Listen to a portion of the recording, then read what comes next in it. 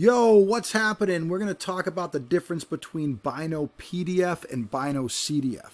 Now, PDF is winning exactly X number of times out of a few games, and CDF is cumulative, so it's winning X or less games out of so many games, okay? So it's X or less wins out of so many games, which is cumulative, and PDF is exactly X wins out of so many games. So we're going to compare the two by first building a probability table by using PDF, and we'll show you how CDF works, and then we'll talk about the funky language that can be used to try to trick you or challenge you in these types of problems. So that's what we're going to work on. So let's just talk about quickly, PDF is exactly X, where CDF is X or less.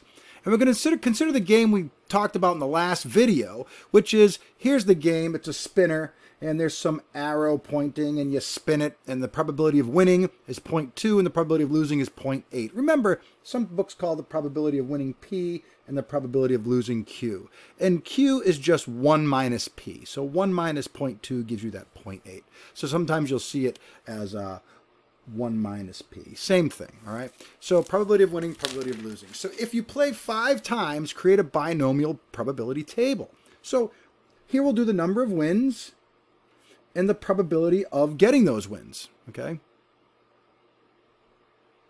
So X equals X, sorry. So the number of wins, you either win 0, 1, 2, 3, 4, or 5. And we talked about finding this table. To do out the whole table, you can use binoPDF. You're playing 5 times. The probability of winning is 0.2, winning 0. And then you fill in the table by, well, if you play 5 times, 0.2, you win exactly once. 0.2, win exactly twice. 0.2, win exactly 3 times.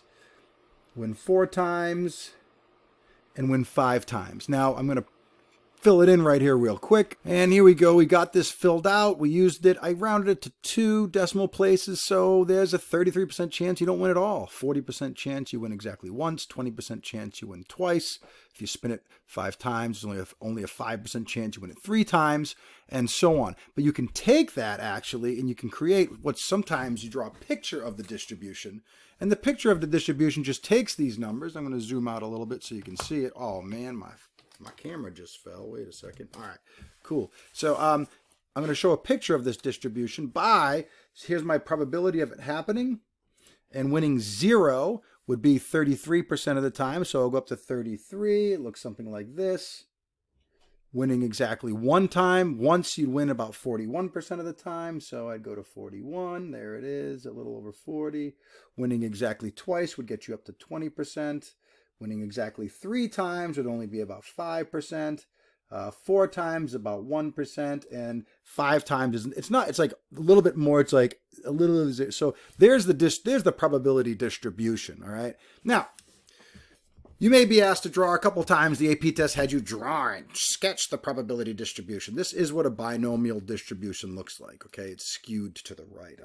And you think about it. I mean, you only have a 20% chance of winning, so you're expected to win only 20% of the time, right? So your expected winning actually.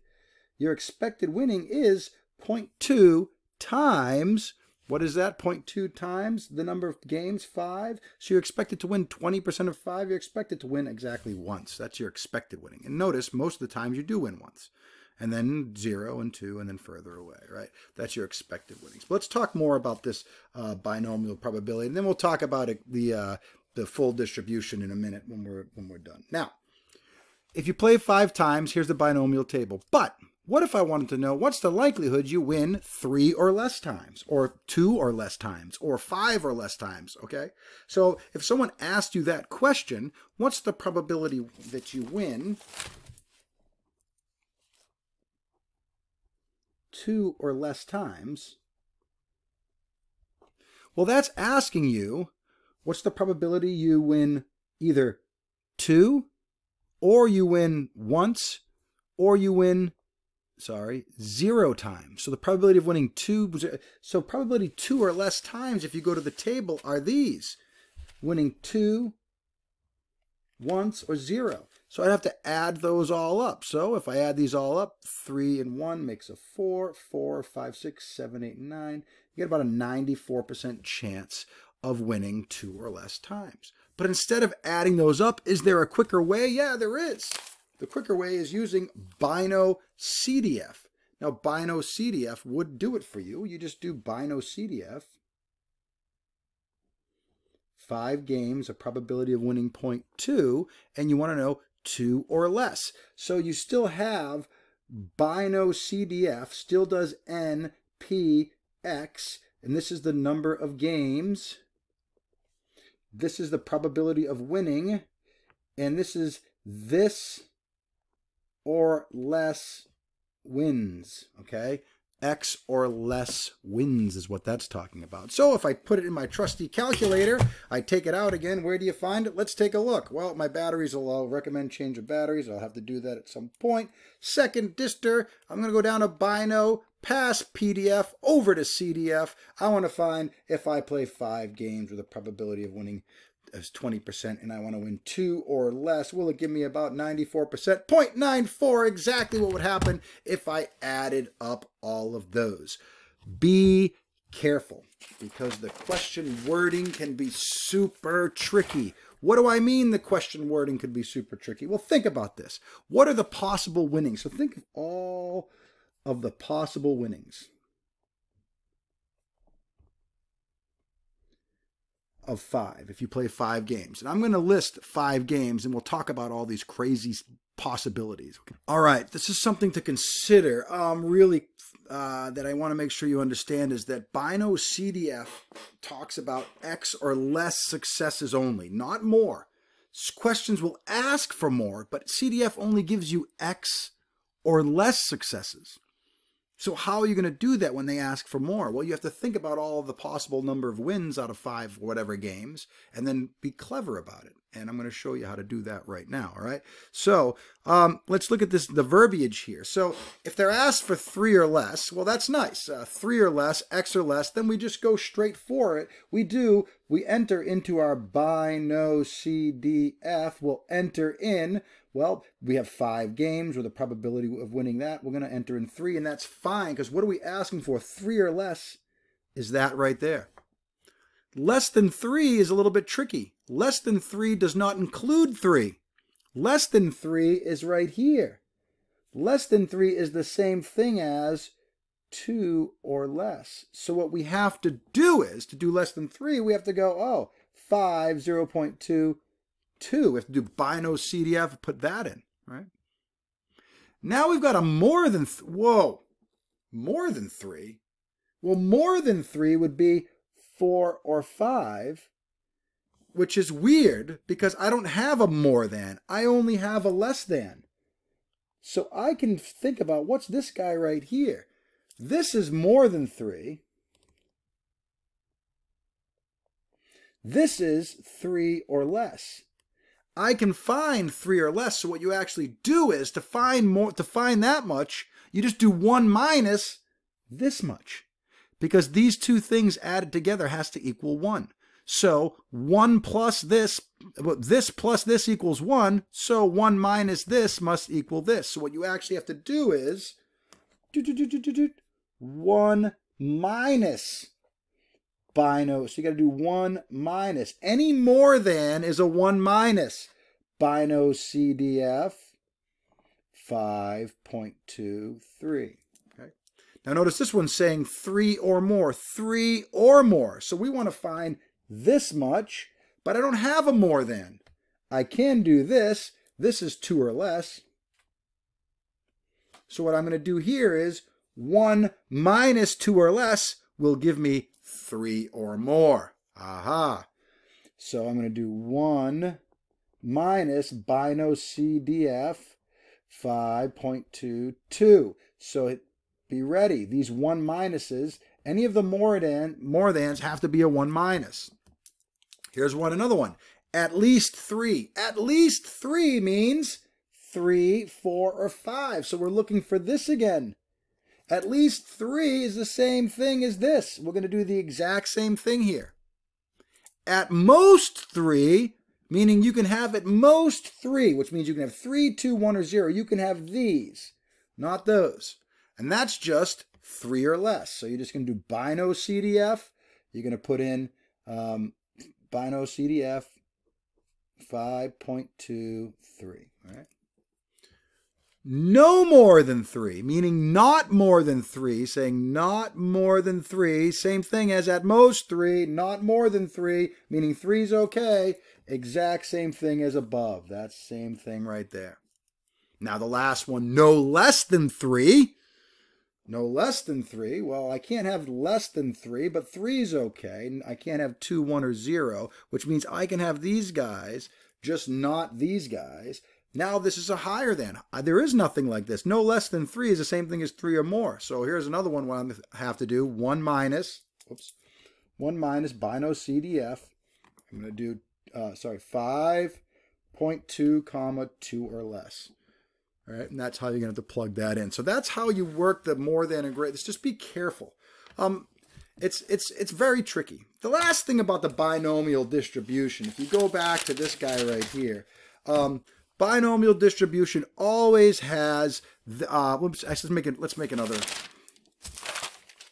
going to make another little thing. So back here, remember, the binomial model is always talking about a number of successes or a number of wins. The expected number of wins is always just however many games you play times the probability of winning.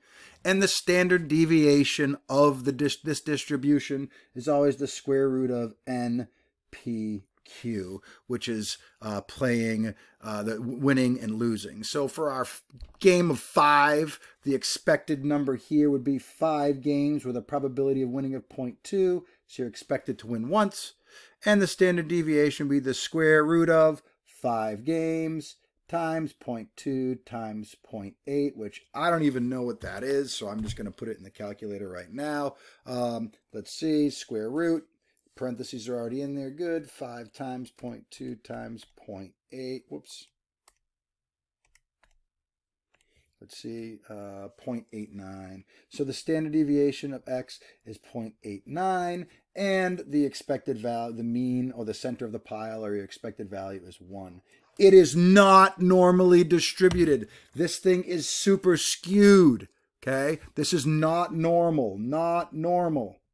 But when you get a really big sample size, all right, if you get enough games, if you play, if your NP and NQ, if your wins and successes, your wins and losses are expected to be over 10. So basically when you play like, when your NP and your NQ, number of games you're playing and the number of expected wins and losses are both greater than 10, then it starts looking normalish. It starts looking normalish. But a binomial distribution, as you can see, the one we made here, it's not normal. It's skewed until you play the game a bunch of times. So I'm hoping that helps you out. That was a lot of stuff, man. I'm hoping that you understood the difference between PDF and CDF, and we're talking about exactly X successes. When you play the game, if you're playing like 30 times, or if like, suppose it's like the probability, they're like, oh, 20% of people, 20% of people like bacon on their muffins. And so you had the probability of winning would be 0.2, and the probability of losing would be 0.8, and you ask 30 people, is the distribution going to be unimodal and symmetric and normalish? No, it's not, because think of 30 times 0.2 and 30 times 0.8, NP and NQ, this would be Q, loss. This is 6, and this is 24. So it's not quite there yet. You need to ask, what if I ask 50 people? Well, let's see. If I ask 50 people, 50 times 0.2, that's 10, and 50 times 0.8, that's 4. Okay, so once you get up to around 50 people, if the probability of winning is 0.2, it starts actually looking kind of normalish. So the number of successes, you're still expecting around 10, and the standard deviation is root NPQ still, it'll start looking normal at those high numbers. We'll talk about that in another, it'll be called the normal approximation to the binomial, but you don't ever really use it because your calculator does it exactly for you anyway. So there's no reason to spend all that time doing all that other stuff. So a lot of people do, there's books talk about it, but don't think the binomial model is the normal model. It's not. It's only when NP is the expected number of wins and the expected number of losses is really large. Then it becomes normal-ish. Never normal. Okay, you can just approximate it. All right, man. I'll keep talking. I'll just keep talking all night. Have a good day.